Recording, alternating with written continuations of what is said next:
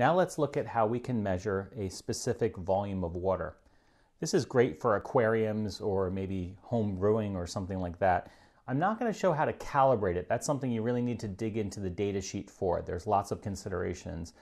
The pressure in the vessel you're using, the calibration of the original water, the shape. There's so many factors. I really can't go over it in just a few minutes here, but I will show you how to generally hook it up, and we'll measure whether the water has increased or decreased in an unknown volume. So hooking it up. If we look at the data sheet and some of the examples online, we can see that pin 2 and 3 are the only ones that need to be hooked up initially.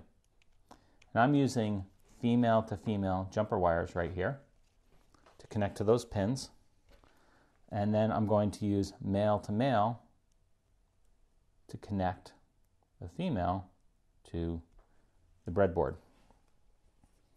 So simple enough. I've added some wires here because you don't want to solder to this. This is plastic, and if you get these too hot, you can damage it. Okay, let's hook it up. So pin 2 is yellow. I'll put that right in row 1, and pin 3 is in row 5. Now we can connect pin 3 of that E-tape, which is the green, to ground. And we can connect the pin 2 right here to analog 0. Now the last thing we have to do is connect the power. And once again, I should unplug my Arduino, so I'm going to go ahead and do that. And I'm going to connect pin 2. And again, I'll just go right over this gutter here and then connect that to 5 volts.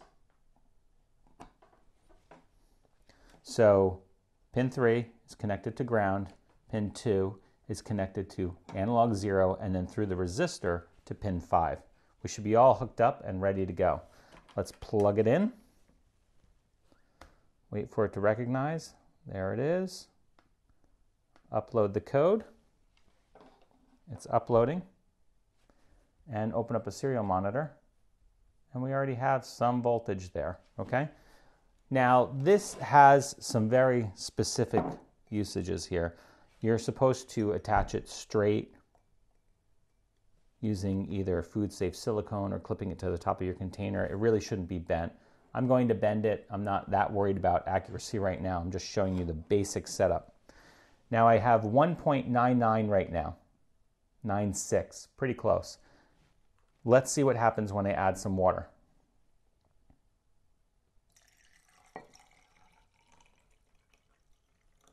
Went up all the way to 2 volts. So it did work, but it's not calibrated. I could probably use a smaller resistor in there and get much finer measurements out of here. You're going to want to take a look at the data sheet for your specific use and your own calibrations before you add this to your own project.